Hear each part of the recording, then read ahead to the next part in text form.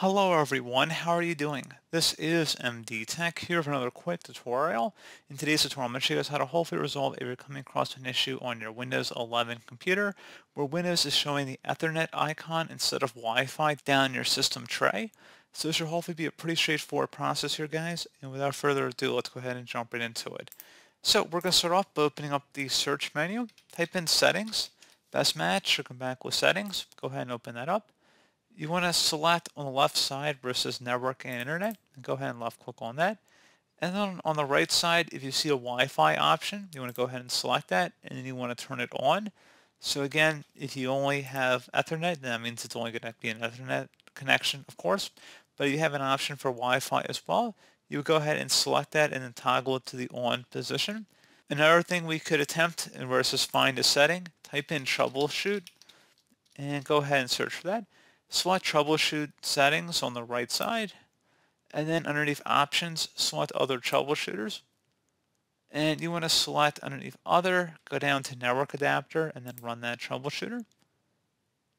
And then again, you want to go ahead and follow along with the prompts here. So if it's a Wi-Fi based connection, you want to select that. I'm going to select all network adapters, and then I'm going to select Next.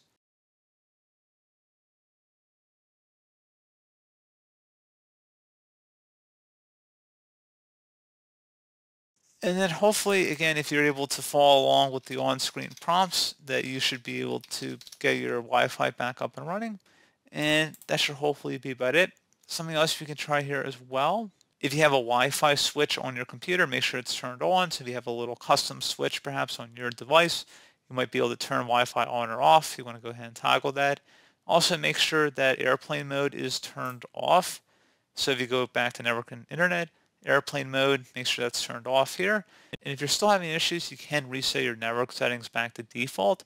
So you will need to have your Wi-Fi credentials nearby once your computer restarts. But regardless, go underneath advanced network settings. And then underneath more settings, select network reset, reset all network adapters to factory settings. So this will remove and reinstall all of your network adapters and set other networking components back to their original settings. You might need to reinstall other networking software afterwards, such as VPN client software or virtual switches. Your PC will be restarted. Select Reset Now. Or should you want to reset your network settings, select Yes. And now go ahead and close out of everything and then restart your computer.